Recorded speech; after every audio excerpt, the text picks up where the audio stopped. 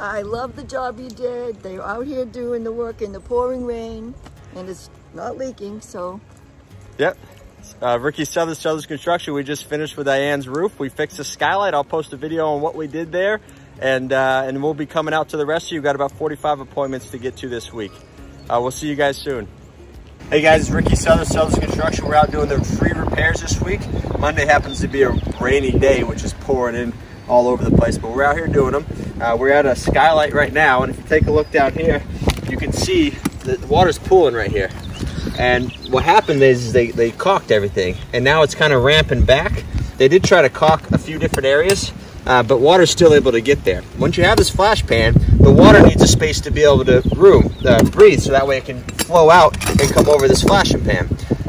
When you do it like this, it just creates a buildup to where now the water can't even shed. I mean, you can see it's a pool.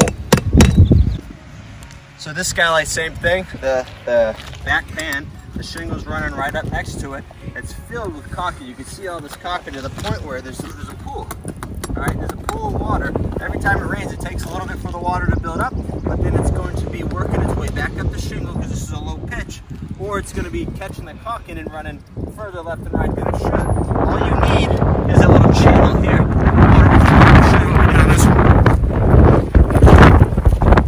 When we cut these shingles, you wouldn't believe how much water flowed left and right. Now when the water comes down, it's not going to build up and try to find a way. It's going to hit the pan, and it's going to flow left and right. This is where your shingle should be. That's why this pan here comes all the way up here. This is where you're protected. It needs to be able to flow left and right. So just by taking out a few shingles or cutting out a little bit of the shingle, this skylight's not going to leak anymore. Caulking should be used in a event where you're sealing it or around the pipe, just using the tar to join it. It should never be used as a barrier to keep the water out, right? Caulking's kind of a last resort or a temporary repair to get you to a permanent fix. This was a brand new roof, and it's been leaking on and off ever since the new roof. And now with these skylights, given the breathability for the water to flow left and right, you're not going to have any issues anymore. On to the next one after we repair this one. Good. Look at this water flowing out. Just by breaking that caulking seal, you can see all this water that's flowing out. All that water is trapped behind there because of this puddle here. And when it has nowhere to go, water's going to take the path of least resistance.